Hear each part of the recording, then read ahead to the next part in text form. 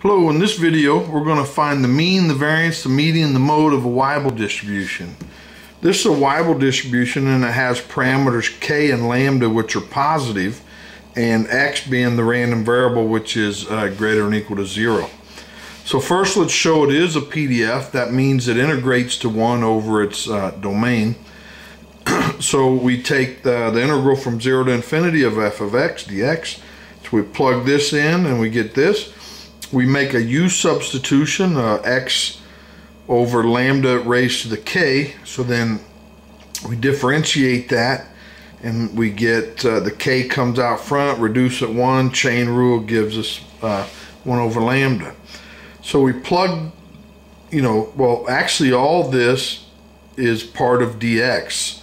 So we just get e to the minus u du. You integrate that, you get minus e to the minus u. Limits of integration, that goes to 0. Minus a minus, plug in 0, you get 1. So it is 1. Now to calculate the mean, its expected value of x, we stick in x times its density. We do this. Then we I combined the x into here and one of the lambdas here to get this. We make a u substitution of x over lambda is the same. It's the same we got up here. It's this, but we have to subtract some of this over because of we got to make it match this. So up here we can let x equal lambda u to the 1 over k, and then here we divide by all this junk to go over. So the lambda, well actually, so we multiply that up, and then we divide by this, and then when it goes to the top, we have to change the sign. So we get this. Then we make all of our substitutions, and we get this back. Okay. So then now we start combining things. This lambda can come out front. The e to the u stays the same. And then we have this goes into here. So we get 1 minus k over k. And then, we go to here. So the u stays the same. Now we combine this u into this, so it's actually it would come in as plus k over k, but we want to make it a minus 1, so we have to add 1, and so these two combine to this. And the reason that we say minus 1 is because then this piece looks like a gamma function. And well, it is a gamma function. So the lambda comes out front, and this is the alpha parameter in the gamma function. So it's gamma of 1 plus 1 over k. And that's, if you look at this, you can divide each by k and get the 1 and the 1 over k. So this is the mean of a Weibull distribution. To find the variance, I like to find the second moment. So that means stick in an x squared times its density. We use substitution, take its derivative, and then for here we back solve for x because we will need that. So for here we put that there. So it's lambda u to the 1 over k, squared. So that's this piece. Then this, the dx, all this is formed with dx, just becomes du, and that's u. So we're left with this. And again, I take, this mu, because it's squared, comes out front, and this mu, I make it something minus 1. And so you can manipulate 2 over k to this. And the reason you do that, because this looks like a gamma distribution again with its parameter 2 plus k over k. So it's lambda squared times gamma of 2 plus k over k.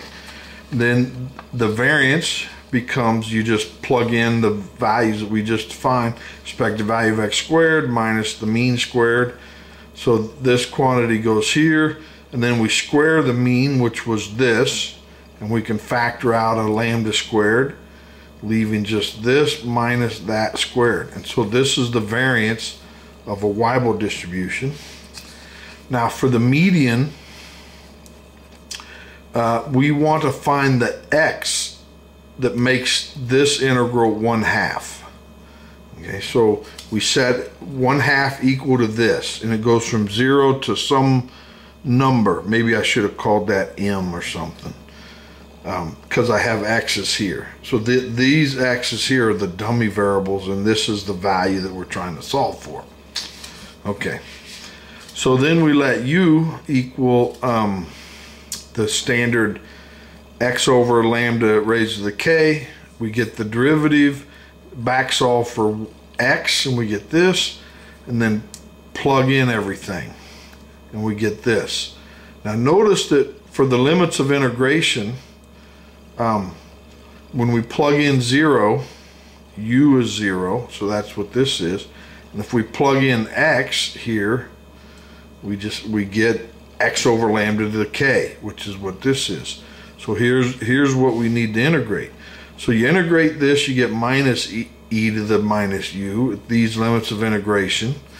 So then you plug this in here, and you get minus that, which is this piece here, and then it's minus, then stick in the u, and minus a minus is 1, so you get 1 minus this. Now remember, this is equal to 1/2. So if you take this to the other side and subtract half, and then take the 1 over kth root, where you actually take the log of it. Anyway, you can solve for x and you get this. And so this is the median of the Weibull distribution. The mode, we want to find the highest point. And so we want to take the derivative of f of x, and then what that becomes is this piece here. So it's this times the derivative of the e part. Well, but so you get e back, and then you take the derivative of this, which is this, but then you have to take the chain rule, which you get this. And then it's plus the derivative of the first part, which is what this is, times the second, and you set it equal to 0 and start solving. Now, whenever there's a like term, we can divide it to the other side. So this k over lambda, it can be factored out and then divided to the other side, which then it kind of just goes away. Then we have the e to the raised to this power on both sides, divided out, or factored out, divided, it goes away. We have a 1 over lambda common in both, factored out, divided over, goes away. And I think that's it. So then what's left over is this equal to 0. Then what I like to do is this piece here, you know, if we factor out a x over lambda k minus 2 from this term and this term, it goes out and then it goes away. So over here we're left with just k minus 1, and then over here we're left with, that becomes x over lambda to the 1, but then when it's factored in here we just get to the k. So we're left with this piece and k minus 1, but we take the 1 to the other side, and then we subtract k, divide by minus k, we get this, and then we take the kth root of both sides and we get this.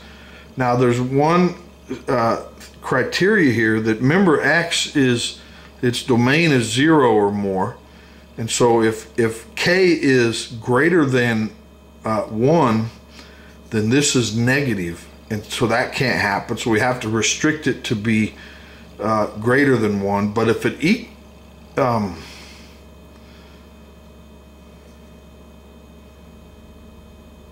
yeah, so that's it. It has to be greater than 1. And that's it. So that's the mode of the distribution. Well, hope you enjoyed it. If you did, please like it and subscribe so you don't miss the next one. Thanks. Bye.